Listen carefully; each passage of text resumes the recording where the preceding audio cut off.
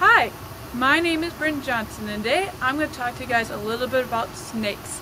With me today, I have a gopher snake, and this is the largest snake you can find in Minnesota.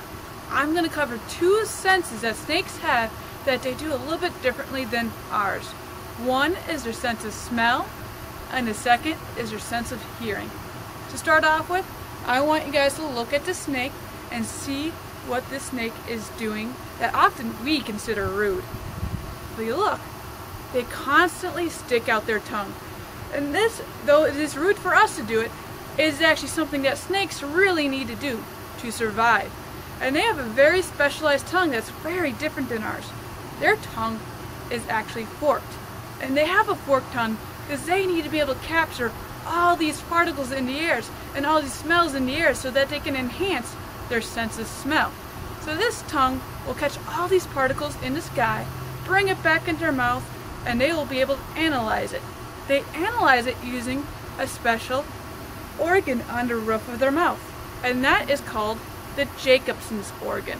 This organ will read those particles on those tongues and let the brain know all about its environment. It'll tell it where it's going, what's around it, and maybe it will even find a tasty mouse.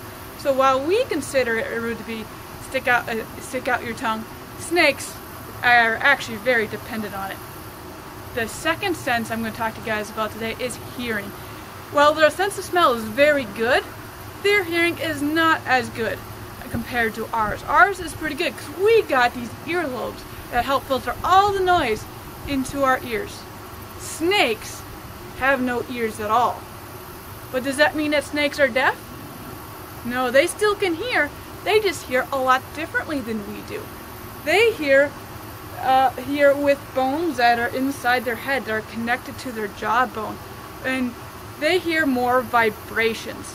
I want you guys to imagine that you guys are at a concert with very loud bass.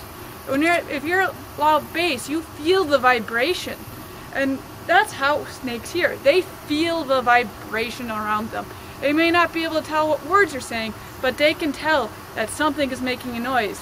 And I can cue them into their environment just as well as it can cue us that there's something else out there. But it does mean that their sense of hearing is not their main sense.